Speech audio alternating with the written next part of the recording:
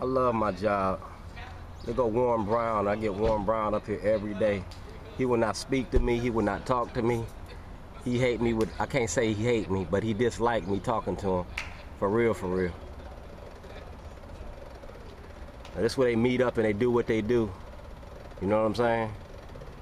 I catch John Cardin's up here. I catch the most powerful and most elite people come to Starbucks. All right? And that's who you pay to get out of jail.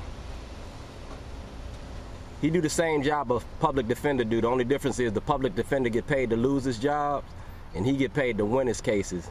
And he kick back that money to them judges.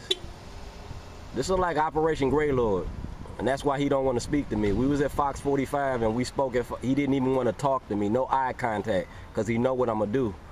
I'm gonna expose their corruption and the way they're getting paid to play in the city council, in city hall, in the state of Maryland. He in bed with Bernstein. He in bed with them judges. And I'm just gonna out him. Get a lot of money for that JAG. BOSULA. Bullshit law. Call it today.